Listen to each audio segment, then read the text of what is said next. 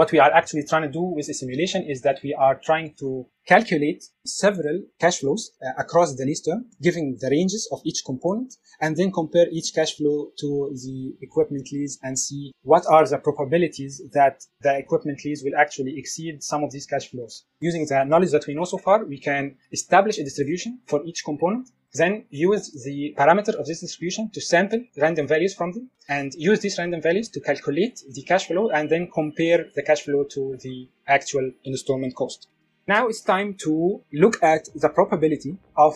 loss, which is when the discounted cash flow, if you want to compare cash flow directly, is less than the lease. The x-axis we have all the discounted cash flows, and on the y-axis we have the accounts of the occurrence of each of these cash flows. The red line represents the value of the lease. We can say that there is an 18% chance of losing money because this area here amounts to 18%